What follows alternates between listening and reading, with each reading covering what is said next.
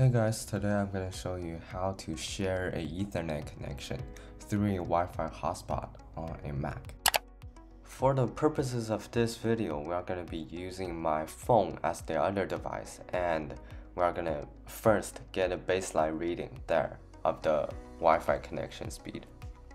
For the purposes of this video, I've set my main router speed to 100 megabit only and the Ethernet connection to 500 megabit to differentiate between the two.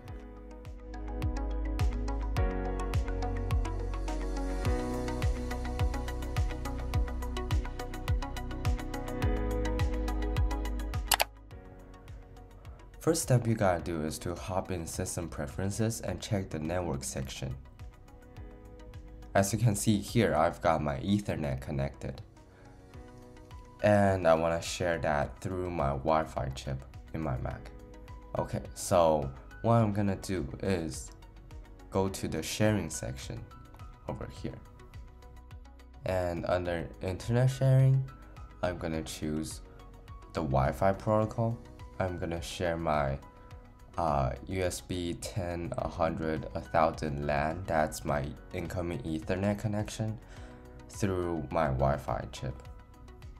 Okay, and over here you can toggle the Wi-Fi options. For example, I can set my network name and set the channel that I want to use, and the security protocol that I'm gonna use, and finally the password.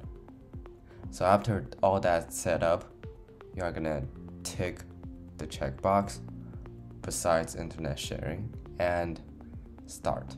Okay, so when it started, you can see a different Wi-Fi icon here, and if you click on it, it'll show you the other networks, but it will not connect to any of them because you are internet sharing. And that is probably one of the key points of this video, is that your Wi-Fi chip cannot do two things at once. It can do either share your internet connection or connect to a network through Wi-Fi. Okay, so now you're gonna go into your other devices, and I'm gonna show you the connection status there. Over on my phone, after connecting myself to the Wi-Fi hotspot that I just set up on my Mac, let's run an internet speed test.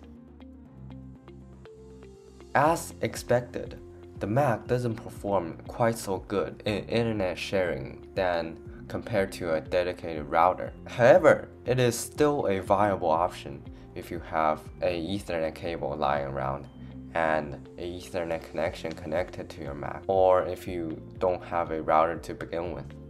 And that marks the effective conclusion of this video. Thank you guys for watching. I'll see you in the next one.